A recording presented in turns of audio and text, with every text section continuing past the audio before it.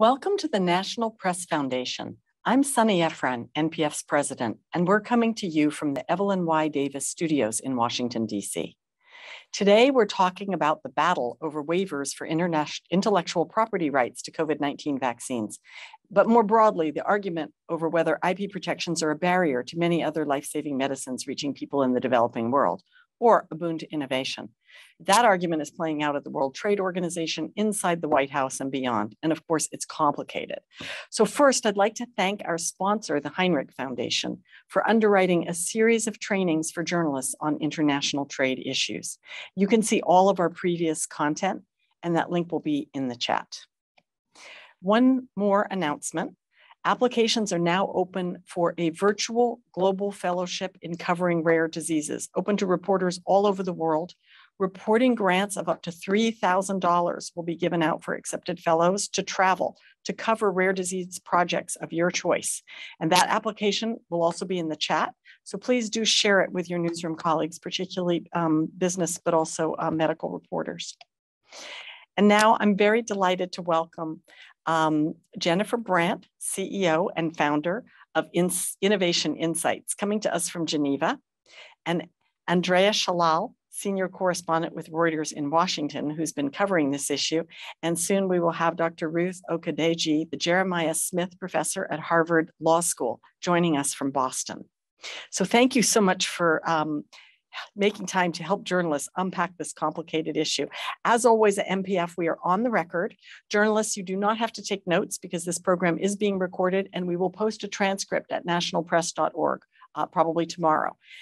There will be plenty of time for Q&A, but you are always welcome to ask questions at any time. Please just drop your question in the chat, or you can raise your Zoom hand and Jeff will unmute you. And with that, let me turn this over to you. Dr. Okodeji, welcome. You've written that less than 2% of the total number of COVID vaccine doses that have been given in Africa, but at least 60% of African populations will need to be vaccinated to mitigate the spread of the virus. And that's not going to happen in 2023. So can you start us off with what happened at the WTO last week and what happens now? Well, I think it's important for us to keep in mind that this problem is not new. It's been a feature of the international trade system, the international intellectual property system, really since the onset of the idea of a patent that would protect innovation and create an incentive to create these medicines to save lives in the first place. And given that you have robust exclusive rights granted by a patent, the implication is both that the monopoly pricing effect that a patent confers and the amount of both actors and policies and regulations that are necessary to facilitate the transfer of technology, particularly drug development technologies, is fairly significant, covered not just by patent laws, but by multiple forms of IP. So when you think about the effects of those, we've created a global system in which one patent and other related intellectual property rights create a thicket around access to medicines. And then, of course, there are non-patent related challenges that also create these barriers. But I think for our purposes today, we are focusing on the patent-related challenges. So this is a problem that I've been studying since I was in law school in the 1990s. And at the time, it was simply the fact that a patent taken out in India, for example, meant that average Indians were paying more than Americans for the same drug. And of course, there was no competition, no generics. That sort of challenge to global health, challenge to economic development, challenge to just valuing life motivated India and other governments to begin looking at the patent system. And of course, India today is often described as the world's generic supplier. So there's a long history behind this problem. And I think for journalists, it's important to situate the current access to COVID-19 vaccines in the context of that long history. And the real question is whether we will be prepared for the next pandemic. Scientists seem clear that we are going to have another public health crisis. We've had several alone in the last decade. And although we were the unfortunate witnesses of many, many lives being lost through the HIV/AIDS pandemic, this problem didn't get resolved. In many ways, we made some gains. There was the Doha Declaration that made clear that governments could address public health crises and not allow patents to be a barrier. There were, of course, grants and donations, many institutions that were established during the HIV/AIDS pandemic, but none of those actually came to have much of an effect when COVID-19 hit the scene.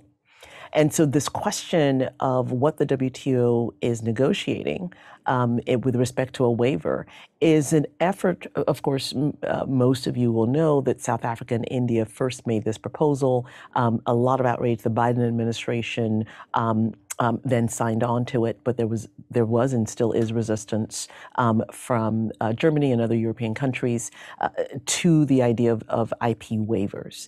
The question is, can we have a mechanism that is effective in reducing the transaction costs that will allow generic manufacturers to very quickly begin producing medicines when we hit an emergency situation, as we did with COVID-19, or when there is simply not necessarily a global pandemic, but just a public health crisis that requires access to medicines.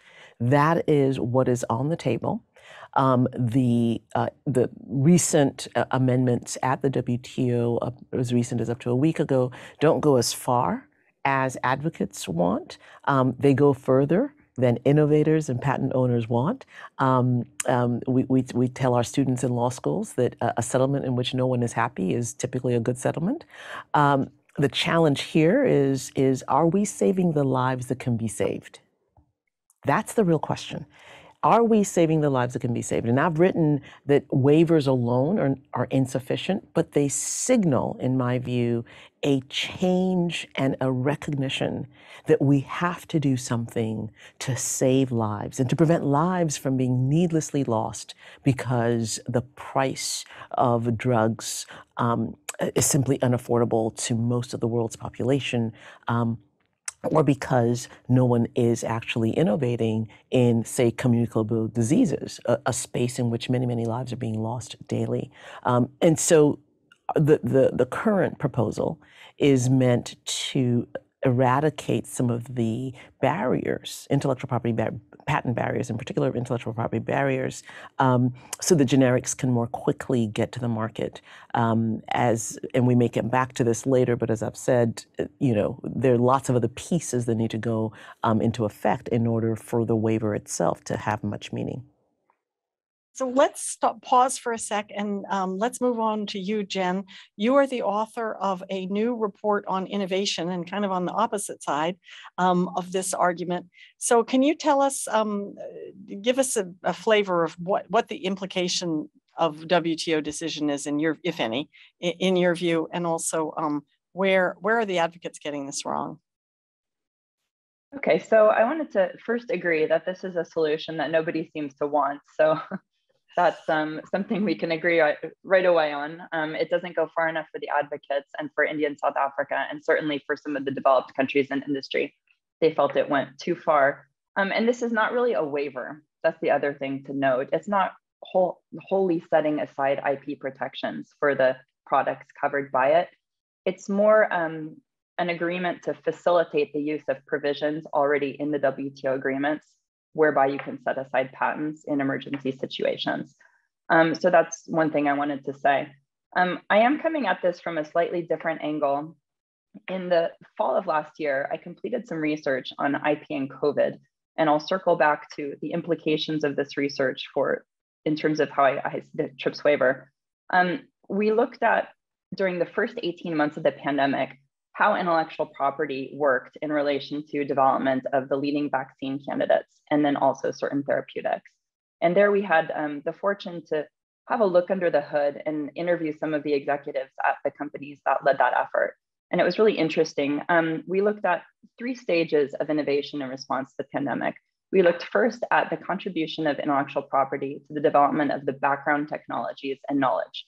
So what was available when the pandemic started to draw on in order to develop solutions. We also looked at the second, what we called the second phase, or Act 2, which were the partnerships, the collaboration, all of the efforts that went into developing these vaccines, securing regulatory approval, and figuring out how to make them and get them to people.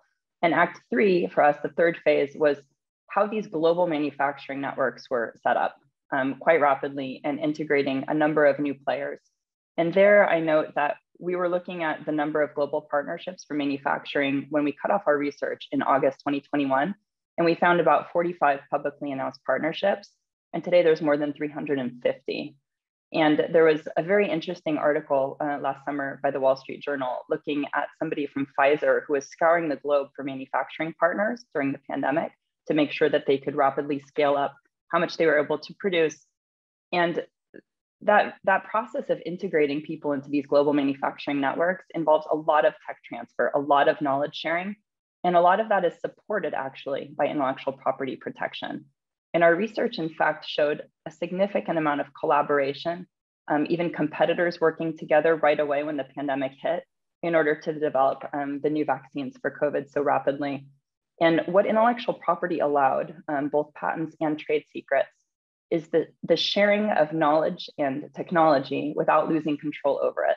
And this was especially important for smaller companies like BioNTech, for example.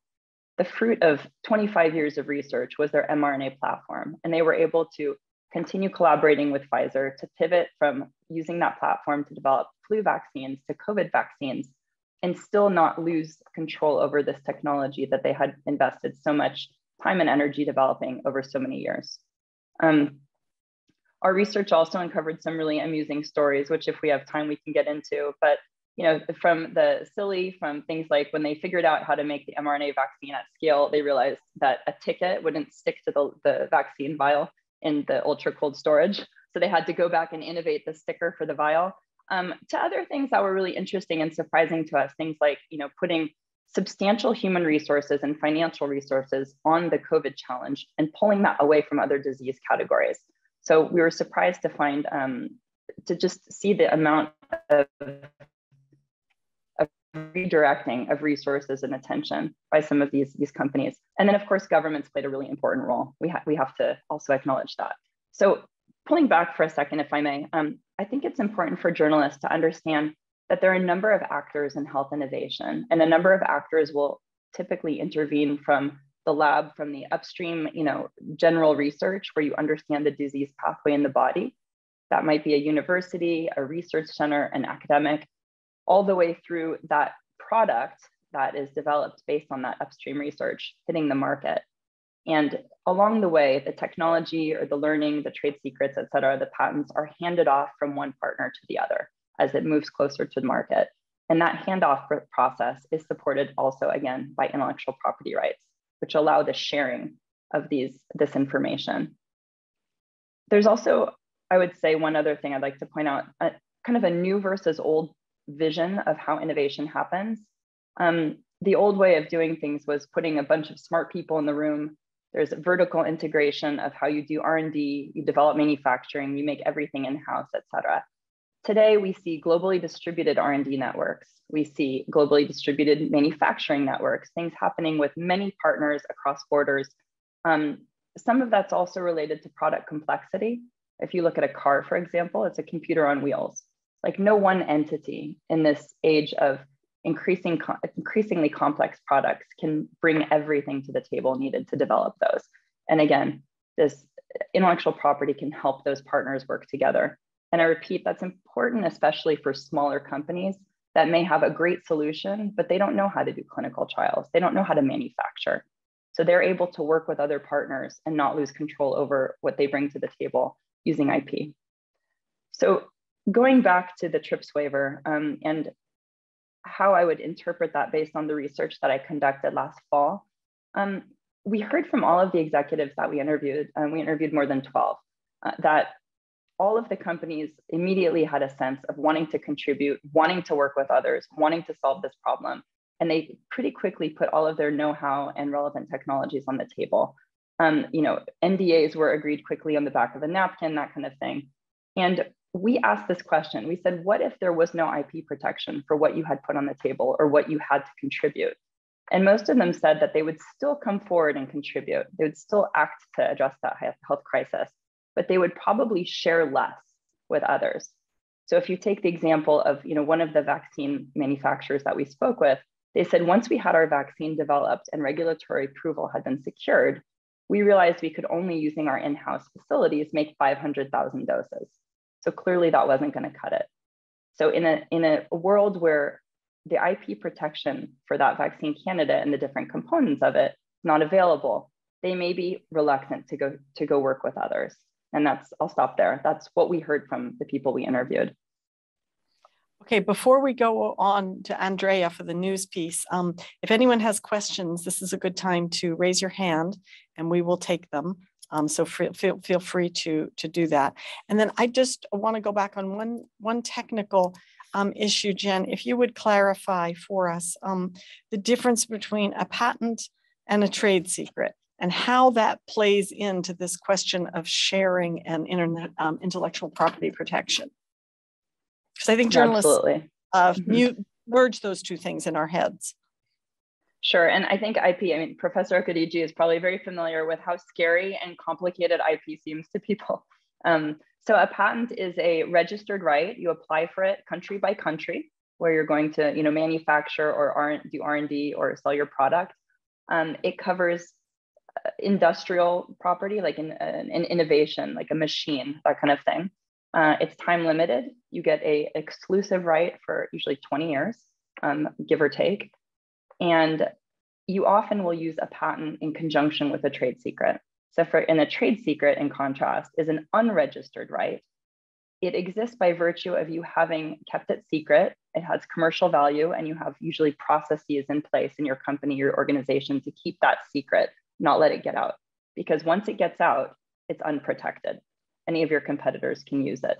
Whereas if one of your competitors tries to use your patented invention, you can go to court against them, right? Or you can take other action to stop that.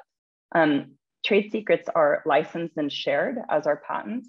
And trade secrets played a very important role actually in the collaboration that led to the development of the COVID vaccines, and especially to bringing the manufacturing partners up to speed to make sure they could make things at the right quality and efficiently using safe processes, et cetera. Okay. A little bit, and maybe offer some clarification or complementary dimensions to Jennifer's description. So one of the things I think is important for journalists to note, that the three major categories of intellectual property are patents, copyrights, trademarks, and then trade secrets. In the United States, there is a singular constitutional source for patents and copyrights, and that's Article 1, Section 8, Clause 8 of the Constitution, that empowers Congress to pass laws rewarding artists and inventors. Trademarks and trade secrets actually are what we would describe as common law forms of protection for creative outputs that do not meet the criteria for patentability or for copyrightability. Now, that said, there are innovators who choose to keep their innovations as a trade secret. So the famous example is Coca-Cola. Coca-Cola could have patented its Coke formula. It chose not to. The reason, and this is where I think journalists are so helpful in educating the public, the reason innovators think about which body of intellectual property, which category of intellectual property am I going to utilize in the marketplace, from a public policy perspective, there is a trade-off. We give patents what Jennifer referred to as an exclusive right. Actually, a patent doesn't give you a right to do anything other than exclude. There isn't a positive right that the statute gives you, but we induce disclosure of the innovation in the patent document. So the idea is when you disclose your innovation, as an incentive to that disclosure, we give you an exclusive regime where you can prevent others from making, from using, from selling, from offering to sell, from importing that product.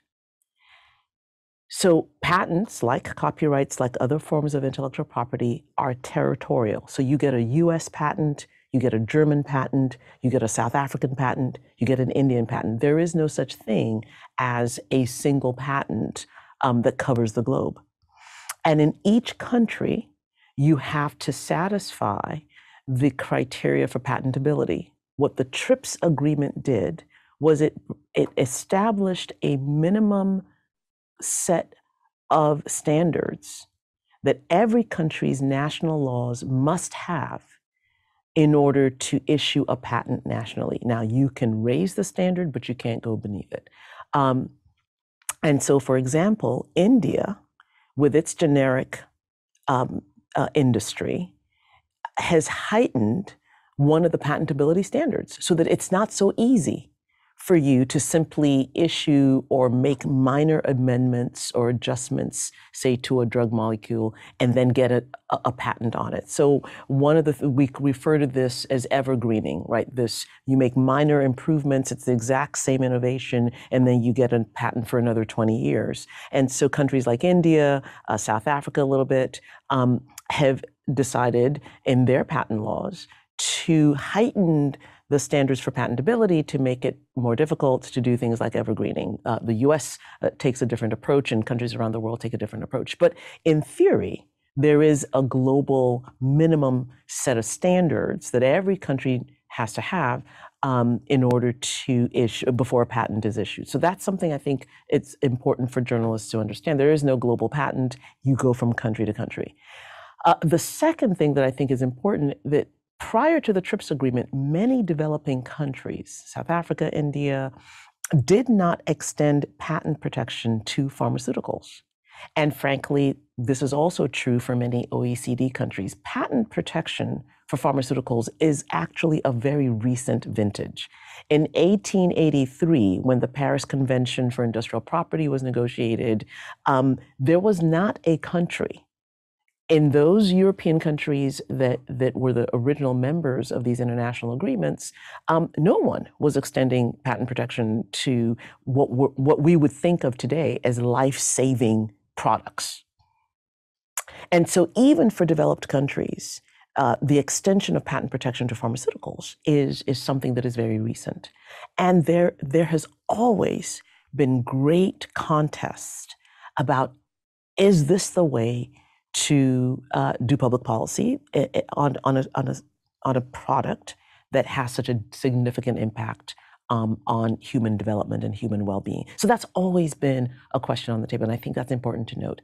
Last point, again, for journalists who are writing about this, is that there are, the Indian generics industry was able to develop precisely because India decided it would not extend patents to pharmaceuticals, which allowed Indian generic firms to essentially copycat medicines that came into the Indian market. And so the pharmaceutical industries of the Global South were an explicit target of the TRIPS agreement. I mean, this was part of what brought us TRIPS, was the effort to begin to insist on patent protection for pharmaceuticals in countries like Brazil and South Africa and India. Well, South Africa more recently, but India in particular. And so I think that's an important component, that there is a geopolitical, competitive dimension of this debate. And the real issue is whether, in the context of global public health, the best way to do innovation is through a system that is exclusive and proprietary in the way that it is. Jennifer mentioned something about the role of the government, and I think with COVID-19 in particular, scholars and lots of policymakers, I think, have been talking about this problem for a very long time. Certainly in the US, Operation Warp Speed, there was significant public investment in the development of the COVID-19 vaccines. NIH's investment, I think, is unprecedented.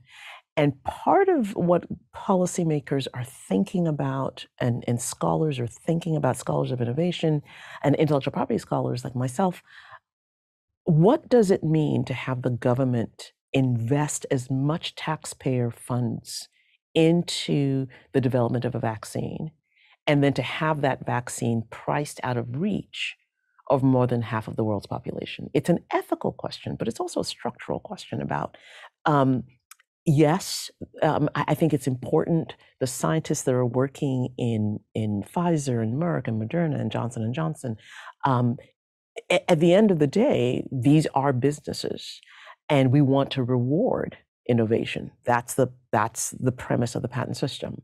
The question is how much reward, and what do we do about the other contributions by other actors that are part of this innovation ecosystem to which Jennifer refers? And I think the HIV pandemic was a wake-up moment.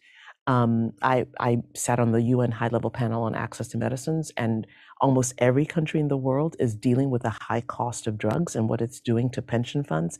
This is a global crisis, and COVID-19, I think, sort of blew the top off. And there are all of these considerations that, as journalists are writing about this, I hope are helpful in shaping the context in which we're evaluating the policy choices the governments are making. Okay, well, let me stop there and turn it over to you, Andrea, for the kind of ethical and political side. You've been covering this issue in Washington, covering the Biden administration's response and talking to President Biden about how he felt about this. So first of all, what's been the Biden administration's position? Has it changed? And where do you see this story going now after Geneva?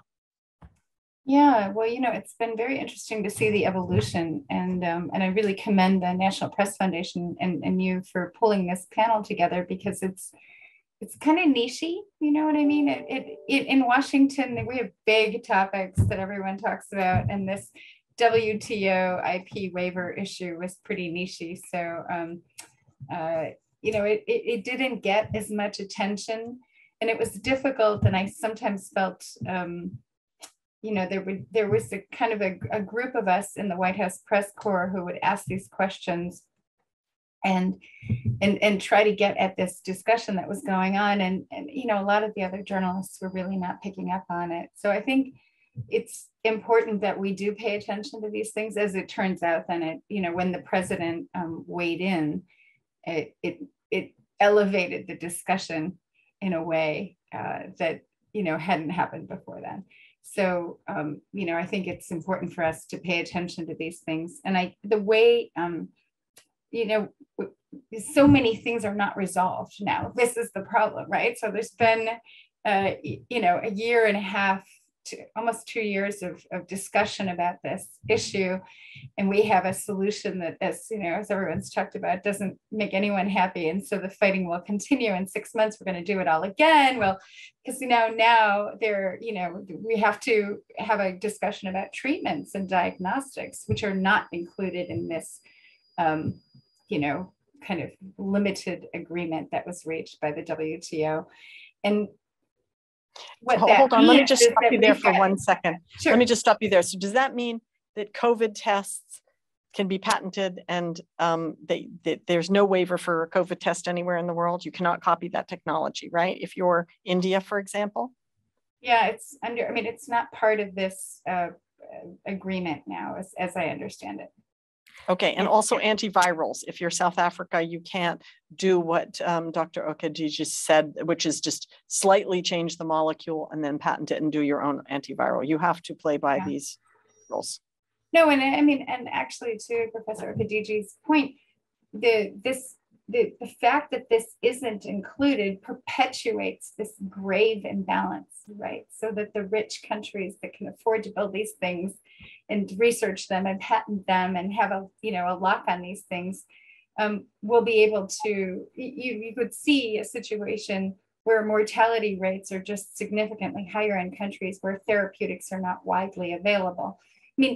This is bigger, obviously, than just COVID. We've focused a lot of the attention on COVID, but this is also true in many other aspects of medicine as well. So having that lock on these things when there is a medical crisis, leads to these outcomes that are, that raise moral questions, right? So from the beginning of this epidemic, and first an epidemic and then a pandemic, international organizations, whether it was the head of the World Bank or the head of the IMF or, various UN officials, and certainly the World Trade Organization started to raise this issue as a fundamental moral and ethical question. And those are difficult topics for us as journalists to get into, right? It's easy to do a sort of tick-tock of he said, she said, industry says this and NGOs say this, but it's much more difficult to embrace and get your arms around the global implications of a story like that. And frankly, there is my critique of our profession is that we are being driven ever more to shorter and shorter and shorter stories. And that means that you can't get into the nuance. Everything gets boiled down to, 300, 400, 500 words, maybe if you're lucky, 700 words. And that does no one, it's a disservice in a way, right? It means that the mainstream discourse, driven by wire services like Reuters or the New York Times, we're writing shorter and shorter stories so that the details that really bring this story to life are relegated to trade publications and that are not widely consumed and therefore aren't, in the consciousness of policymakers either. I'll stop. Sorry. No, before we go on, I want to talk about the niche. What you said is this is sort of a niche issue. And frankly, we're doing this panel at the National Press Foundation because we don't think it's a niche issue. So let me throw to all three of you the broader issue, which Professor you talked about, and Jen, you also touched on it. But all right, so now we have a question here in the chat about variants and what happens to COVID-specific variants. But we're at a point where we know this is not the first pandemic. There's going to be another one. We have monkeypox or whatever we're going to rename monkeypox. That will be more appropriate name. And also the Washington Post, 2 weeks ago, had a front page story about, the advent of cancer vaccines, which are again, going to create huge global demand and are going to be, the idea of cancer inequity of only rich countries getting cancer vaccines. We can imagine what the reportage is going to be on that globally. And then, but back to the same issue that Jen raised, which is, maybe pharmaceutical companies will help. They'll share some stuff, but if they have to give up their crown jewels, they're not going to share, and innovation will be much slower.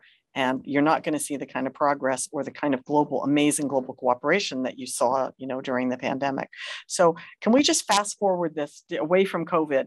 And has anything changed during the COVID vaccine or with this WTO discussion that's going to affect what happens with monkeypox and variant vaccines and cancer? So basically, from where I sit, capacity building for manufacturing is a really important topic right now. And this is something I think certainly the TRIPS waiver is meant to stimulate and accelerate. And I do work with some of the upstream companies in the pharmaceuticals and biologics value chains who are providing inputs, equipment, services, training for human capital, those kinds of things that do enable manufacturers, especially in emerging countries like South Africa, to move up the value chain. This process is called backwards integration, right? You start with packaging vaccines. Let's take vaccines as an example. First, you package them, then you move up to do what we call fill and finish. Then you might start producing bulk antigen, the active ingredient for the vaccine, and so on.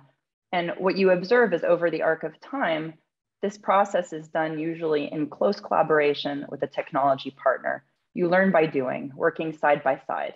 And it's through that process, I was mentioning trade secrets before, a lot of trade secrets, a lot of know-how, things that you wouldn't necessarily be able to put on paper or write in a manual that you have to learn by doing.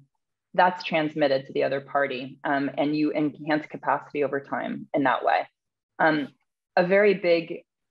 A key issue here is human capital and training. And on that, I have to say that the WHO is doing something really great in South Korea. They're starting a new hub for training people in biomanufacturing. I think there's a great story there, bringing people from different countries to teach them the processes, how to establish quality controls, work the equipment, et cetera. And I think that's a great effort. And so I think this question of capacity building and how do we extend manufacturing capacity and also R&D capacity, so countries can look at their own regional and national health problems that may not rise to the attention of the global innovators. That's a very crucial question that's on the agenda here in Switzerland. We have a question coming in from Ramu. Now WHO is sharing the knowledge and asks for the technology transfer for vaccine production to lower income countries like Nepal. Is it a copyright issue? Is it an ethical question or not?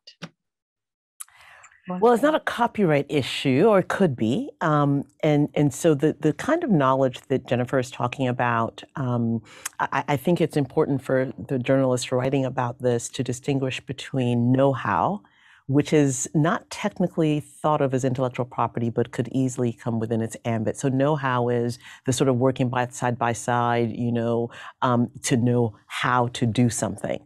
That's not always a trade secret. In other words, it could be something that everyone knows, but until you actually practice it, you are not able to do it. So know-how is a facet of this production process and this capacity building in order to expand manufacturing capabilities around the world.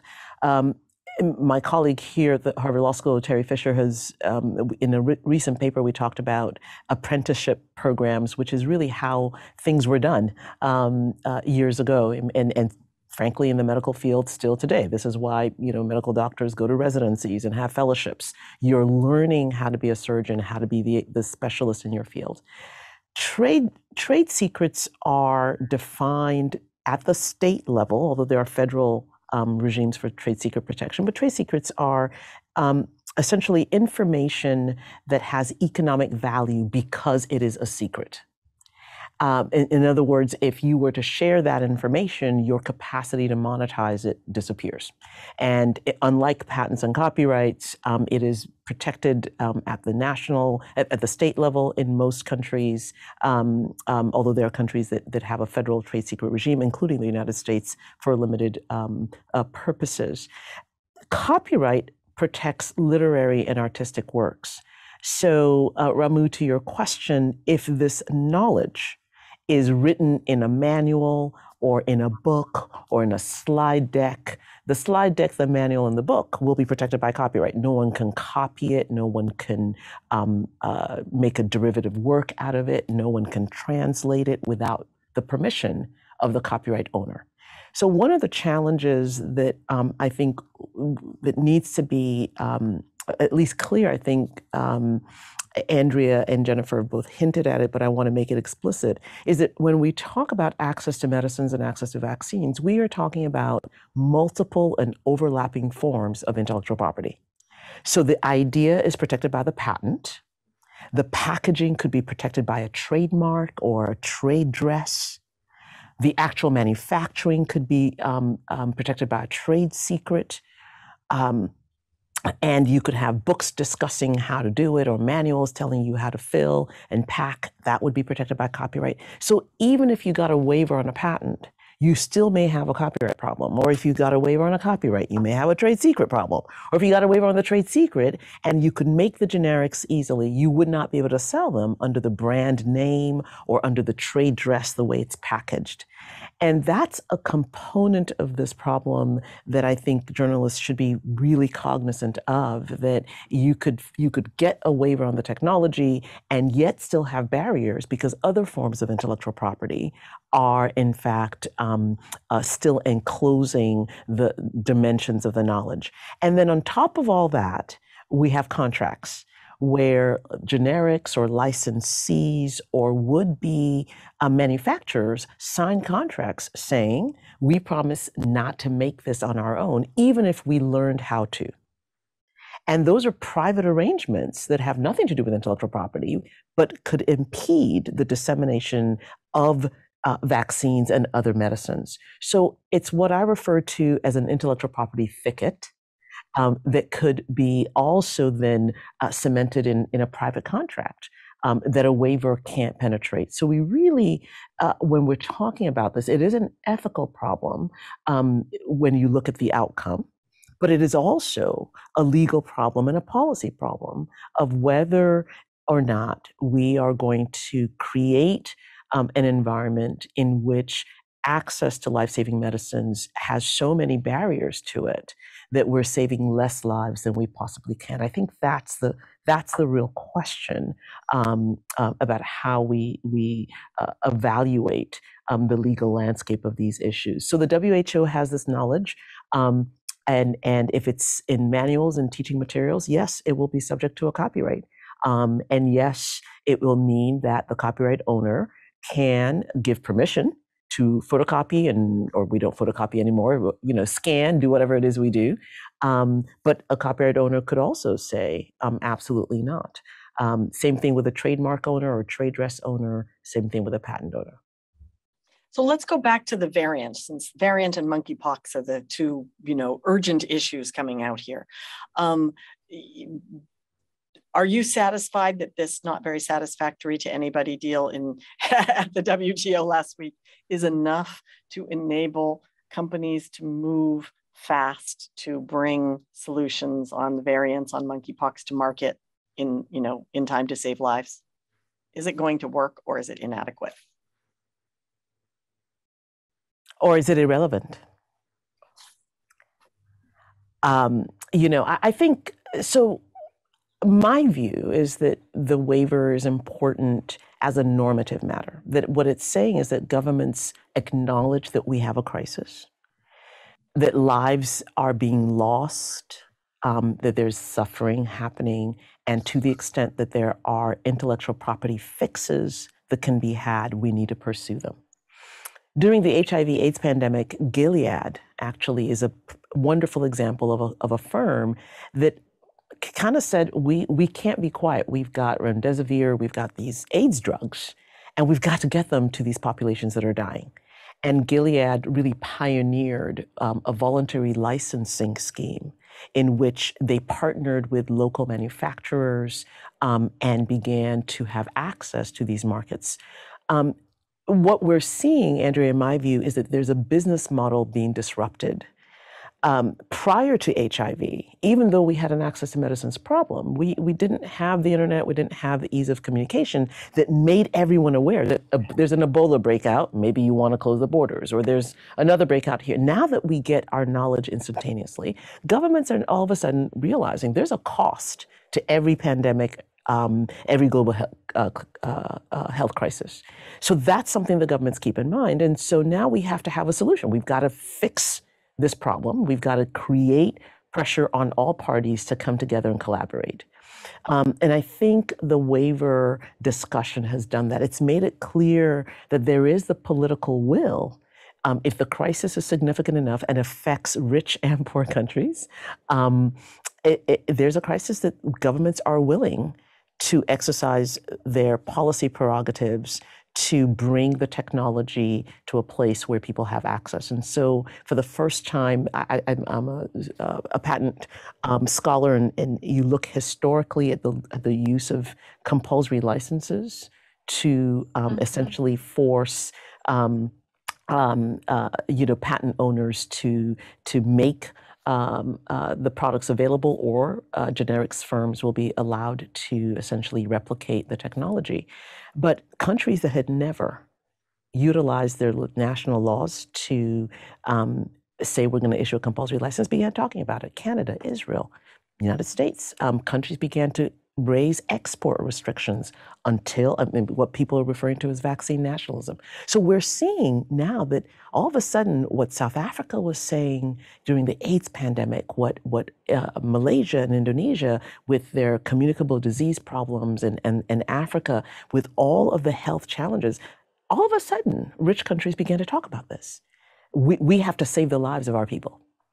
And so I think the waiver in many ways, forget the practicalities. The waiver says, okay, we at least have to acknowledge that there is a problem and that IP is a part of that problem.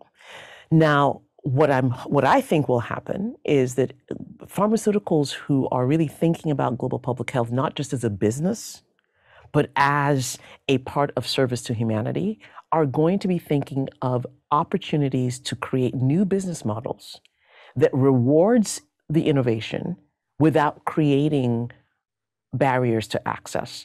Voluntary licensing that Gilead pioneered is an example of that, where local manufacturers and local producers partnered with Gilead. They released their technology. Those local producers began to manufacture the drugs, and there were long-term partnerships fostered, not just for HIV drugs, but even beyond. And I think this is a wonderful opportunity. And here at Harvard, we are looking at voluntary licensing and access to medicines as a pathway that doesn't involve a waiver and doesn't involve a compulsory license and fosters the possibilities for returns on investment for innovation. I think what we're going to see emerge is a toolkit. With the waiver at the background, there will be a toolkit in which companies are starting to think, how do we contribute meaningfully and sustainably while also safeguarding our innovation? All of this, by the way, in the face of artificial intelligence and the role that that's going to play in allowing the middle income countries to become competitive in a way that they were not able to be because of infrastructure and capacity deficits. I think we're going to start to see a lot of shifts and disruptions in the old model that relied on monopoly profits, on exclusive technological know-how. And we're going to see that shifting now to countries as we see new technologies burst onto the scene. There was also, I mean, the USTR, U.S. Trade Representative Catherine Tai, also talked a lot about using the power of persuasion. You talked about the massive government investment that went into these, development of these vaccines. And so I think, Ambassador Tai, reminded a couple of companies about the massive US investment and really strongly encouraged them to look at these voluntary licensing agreements. I think you'll see more of that. I also wanted to make just one other point, which is that the pandemic raised questions in general about resilience. And, in terms of like this kind of runaway globalization, right, where everything is outsourced and nothing is made in the advanced economies and everything is brought in. Obviously, that things have shifted dramatically. We started to see a little bit of that during the height of the US-China trade war, but I think one of the things that's happened is that each country now is thinking, like, what is the base? What do we need? What capacity do we need? To your point, Jen, about capacity building. And this goes broader, much broader than just pharmaceuticals. It's also about food production. And so, we're seeing now, as a result of the war in Ukraine, these dependencies that are too extreme, that leave countries vulnerable when unexpected things happen. And, I think we're in a kind of an inflection point where the way that we think about production of whether it's vaccines or medicines or food or energy, a lot of that is being rethought now. And I think we'll see when this all shakes out, hopefully a better and more equitable distribution of those capacities. But, to the point is like, that is all, those are huge business opportunities. Right. So it's like, there isn't necessarily, it's the business, the money isn't just to be made on that, the patent on one particular drug. There's all those different layers where companies can be making money and engaging in profitable activities. I wanted to pick up quickly on the voluntary licensing point that both of you actually just made. Just going back to the research and kind of this deep dive into the first 18 months of the pandemic and how innovation happened. I mean, one thing we did observe, which I referenced before, was an explosion in global partnerships for manufacturing. And how does that work? You go and you train, you share knowledge, you share know-how, you share, you license your patents, or you help the contract manufacturer to learn how to make what you want them to make safely and efficiently. And that's all based on an approach of voluntary licensing, right? And that resulted in a lot of entities from emerging countries, Brazil, Indonesia, et cetera, South Africa, being brought into these value chains, and in doing so, enhancing the capacity in that place. I think also we have to look at the practicality of things like the TRIPS waiver and look at the lessons learned during the pandemic. Look at what's happening with vaccines and look a little closely and carefully at why aren't they getting to people? Like, why do we have this unacceptable vaccine inequity? Are our distribution systems adequate? Is it an IP issue? If so, what are exactly the points where IP is not being shared through voluntary licensing or other arrangements? And just make sure that we're really looking and analyzing the problem and then targeting it appropriately. And we'll see what ends up happening with the TRIPS waiver, who ends up using it, under what circumstances, et cetera. And I think there we'll have our answer. Is this the right approach? Is this going to deliver a practical impact to get people vaccines and other, therapeutics, diagnostics, what's needed for this and future health crises? We have a question coming in from Mansai Vaidya at Pharmaceutical Technology publication. How does the WTO agreement for vaccines compare to individual licensing agreements pursued by companies like Pfizer with Medicines Patent Pool for antiviral access? Jen, you want to tackle that one? Yes. So the WTO agreement is an agreement that allows countries to set aside the patent protection for a vaccine or certain ingredients used for its manufacture, whereas the licenses that are negotiated with innovators like Pfizer from the Medicines Patent Pool provide a basis for then licensing through those technologies to other companies so they can use and make them. So there are different mechanisms for making technology available to manufacturers or others who wish to use them. Andrea, let me turn this back to you for a news question. So we've heard a whole bunch of interesting story ideas go by, including WHO training in South Korea for capacity building, the future equity issues that were raised, this question of innovation, and are we actually targeting the right part of the inequity problem that you're raising? What are some of the other, where is this bouncing ball? Where is it going? How does the Biden administration view this WTO agreement? And where do you think this story is going next? I think the Biden administration is pleased that they were able to get this across the finish line. And, however unsatisfactory it might be, it was something. And I think it was about more than just the issue at hand. It was also a litmus test for the future of the World Trade Organization as a whole. I mean, if international organizations cannot rise to the occasion when there is truly such a cataclysmic event that has taken so many lives across the world, there is a question of like, what purpose do these organizations fill? And I think that was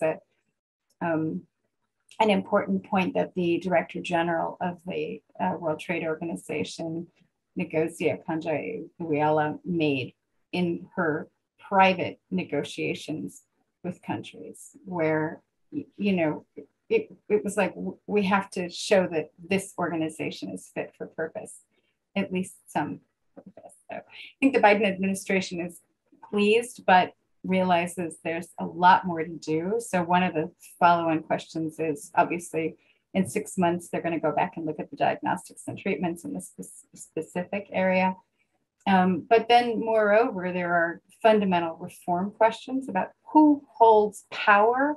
How does the World Trade Organization make decisions? It's a consensus-based organization, so everyone has to agree. And we came this close to having zero agreements because India in particular was very obstructionist by all accounts. From all sides, there was a lot of frustration because India had a single issue that they really wanted to get addressed. And, so is the structure of the organization okay? That will be another fight that happens. And I just want to put in a little plug, if for those in the audience who are really interested in these issues, we actually have a job open in Geneva. So apply for the job and you can spend your days and nights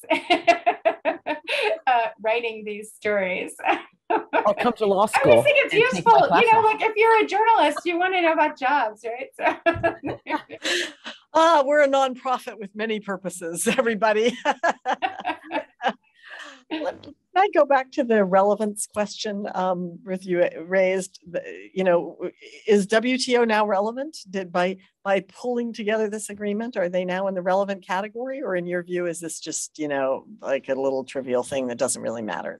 Is it a milestone or not? I think it matters. I think it absolutely matters. To Andrea's point, people are unhappy because it matters. And I think if we were looking for the currency of the institution, people's unhappiness, it speaks to that. But the test, is still ahead. This is a midterm. It's not a final. It doesn't tell us whether we will, in fact, be able to get meaningful breakthrough. I think Jennifer and I agree, and I think even Andrea has made this point. There is no silver bullet to this problem. And what I hope journalists writing about this will keep in mind is what we know is we have a profound inequity. And we can quibble about the waiver all day long, but people are dying, and they are dying because they don't have medicines that exist and that richer countries have access to more easily. And we have that inequity problem even within our own borders. So I think it's really important to keep the moral pressure on policymakers and on these institutions. The relevance of the multilateral system is going to be significant because the rules for the world are made there or not made. And when they're not made, people die. And if they're made incompletely, inadequately, people die. And so what are we going to provide for the next generation? What are we going to be prepared for the next global health crisis? And so I think that it was really important for Ngozi to get this.